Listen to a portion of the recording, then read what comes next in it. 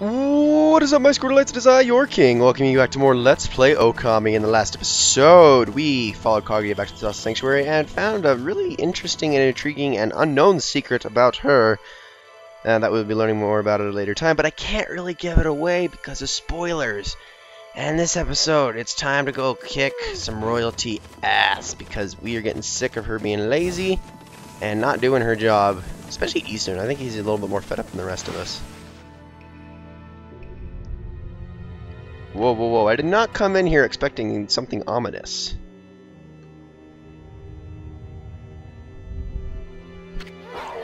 Hey, Ami. I bet that's Himiko.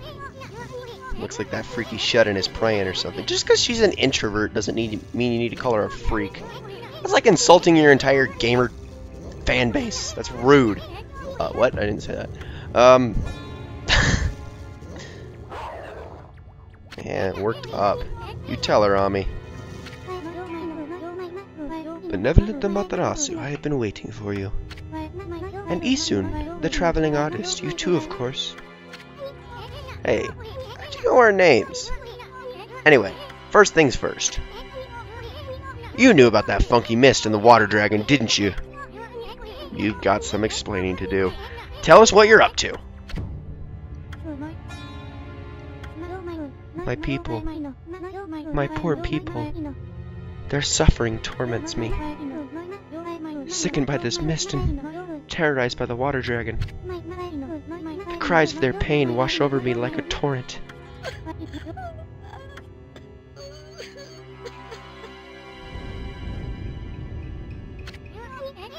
We know what's going on. You're tormenting the people of this city. You must be a monster feeding off the ill will it generates. Now stop stalling and raise this grimy old curtain. Come on, show yourself, you old hag. Isun, your words are very harsh. But you are right. It was rude of me to hide my face from you.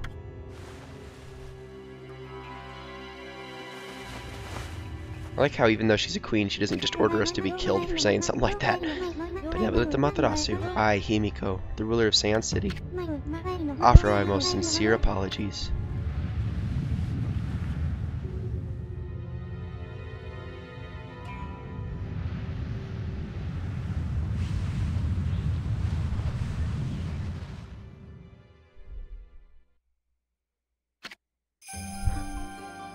Queen of Seian City, Himiko.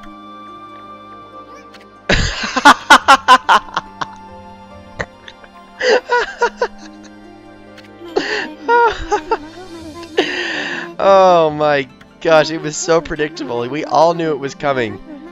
I, Himiko, will not allow this evil to darken Seian. My prayers will not cease until we are rid of this curse. Until I have located the hateful monster's stronghold, Oni Island.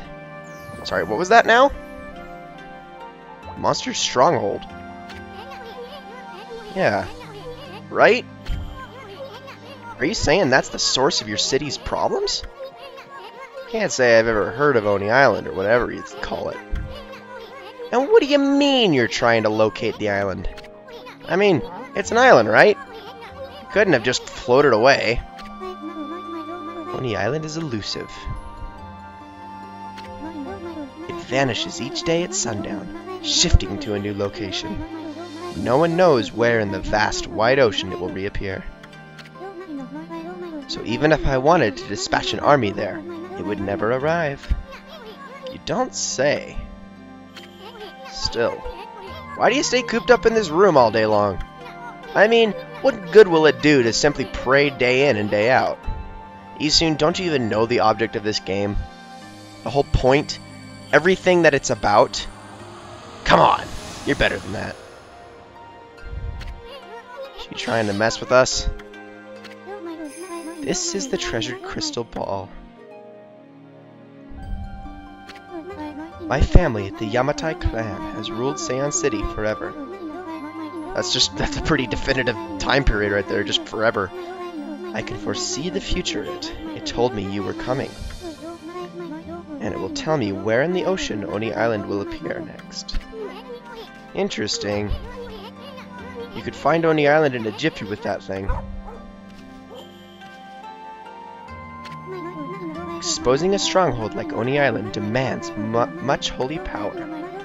But if our enemies knew about my prayers, they would stop at nothing to prevent me in my mission. That is why I have locked myself away. Prayers are our only hope. But the spearhead of the enemy's forces may already be on its way. That's a pretty good story, Queenie. But I'll go along with it. I mean, what the heck? You are good looking and all. I mean, I'd do anything. Isun. Frickin' heck. Also. Ouch, thanks for the warning. Be careful, you cannot approach me now. By taking this crystal ball in my hand, a powerful magical barrier is erected to dispel any misfortune. Apparently Isun is misfortune. You'll be struck down by divine forces if you try to approach.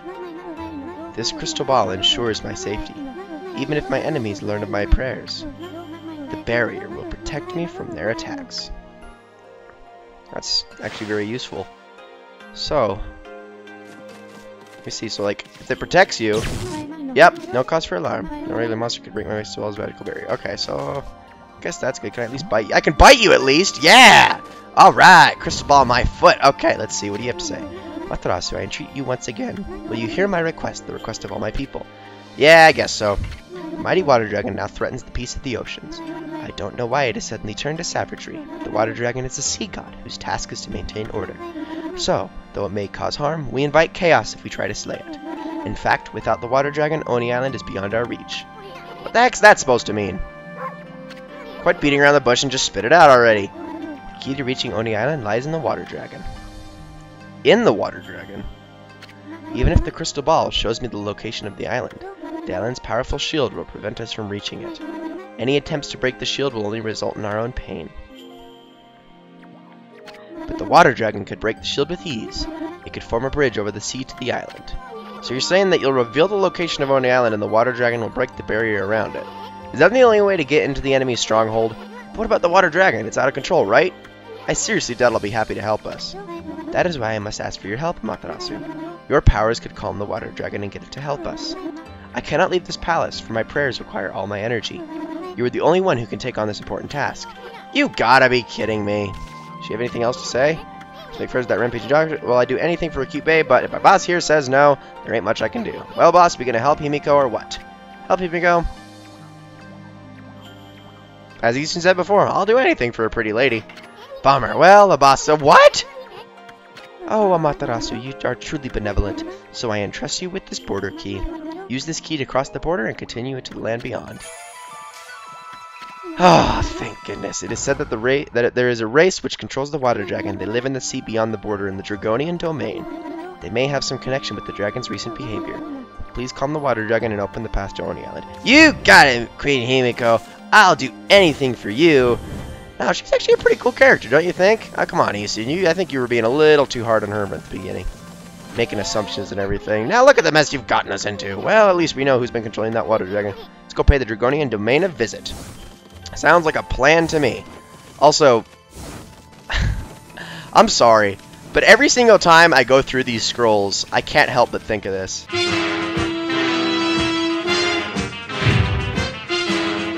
It cracks me up. Freak.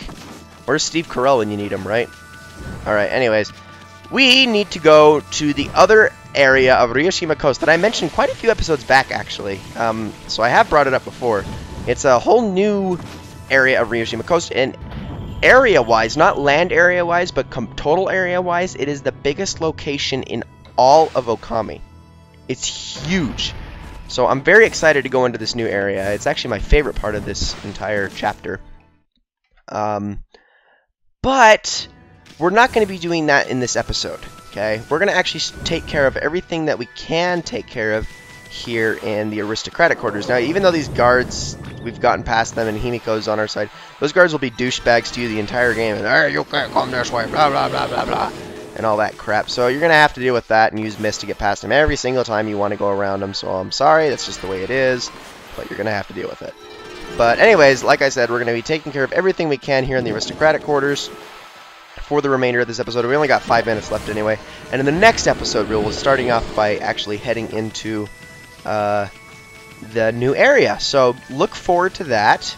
And also, we can finally get this whole area taken care of. Thank goodness. Oh, this music is so pretty, too. I definitely prefer this music over the Commoner's Quarter music. I mean, the Commoner's Quarter music is very cool because it's like... also, Amaterasu, the bottlenose dolphin when she jumps like that. But, the music over in the Commoner's Quarters, it's good. It's just, it's more lighthearted and fluttery. This music's just beautiful. Like, take a listen for a minute.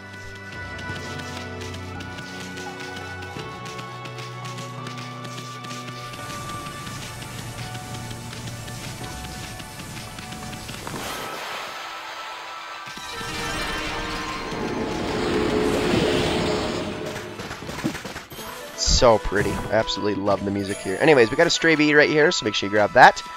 There is one more stray bead to be gotten left here in the aristocratic quarters, but we will not be getting it for some time. We are going to go inside all the houses around here as well soon enough, because there are things to be gotten in each of them. Or not every single one of them, but in some of them, so make sure you do that. Another thing you're going to want to... I'm going to just let you guys know right now. Seon City is side quest central. And what I mean by that is it has by and far the most possible side quests of any single location in the entire game. The Commoner's Quarters alone holds that record. You add aristocratic quarters to it and it gets even bigger. I mean, there is so much to be done in Seon City. It's actually a little bit absurd at times. Especially some of the quests that it asks you to do, because some of the hardest quests in the game take place here as well. Not any of the big five that I mentioned earlier in the LP, but they're still freaking ridiculous side quests. So there's a lot to be done here in Sam, but you can also rack up a ton of praise in doing all of them, so that's an upside. Also, you can see that Benkei is now situated over here. This is where he will be situated for the rest of the game, so you can participate in fishing with him, and catch the rest of the fish for your fishing tome if you're going for the Platinum Trophy. So that's nice, and we will be very familiar with that location soon enough. Let's see, it doesn't look like there's anything else back here. I'm just going to let it turn to night immediately, because nighttime is really the best time to traverse the aristocratic quarters, because you can actually see treasures that you can dig up and whatnot. Alright. And I'm not too keen on exploring the canal right now, because, well, it's kind of hard to traverse when it's full of water, but I think I'm going to do it anyway, just because I would really rather just get all of the treasures while we're here this first time and not worry about it at a later time. So let's just swim around a little bit. At least we can swim pretty quickly and get our way around the water. I mean, it's not like a problem or anything. I'll admit, I have no problem whatsoever like swimming in this game. It's just that there is a way that it gets even better later on that we will be getting, or we'll have access to. Actually, probably in about a dozen episodes from now, I think it's about when we'll have it, so it shouldn't be that long. Alright, let's put a lily pad before we drown. It doesn't look like there's any more treasure chests on this side. I know where the rest are anyway. Bloom that one, and bloom this one. Alright, let's see. I think we're good on this side, and there's still some more things to be done on the other side of the bridge, so let's head over that way. Actually, it looks like there's another treasure chest down here, so let's get that one. What is inside? I'm not positive if there are any stray beads in these treasure chests here in the canal. In fact, I'm almost positive there's not, because I know what the one stray bead left is, and because I only think there's 3. We've already gotten 2 of them here, so here we go. Let's head on in here real quick. Let's see. So we got some more trees we can bloom, and also a treasure chest we can open up. Let's do that. Holy Bone S. That is completely useless to me. And let's talk to I want to talk to this girl real quick.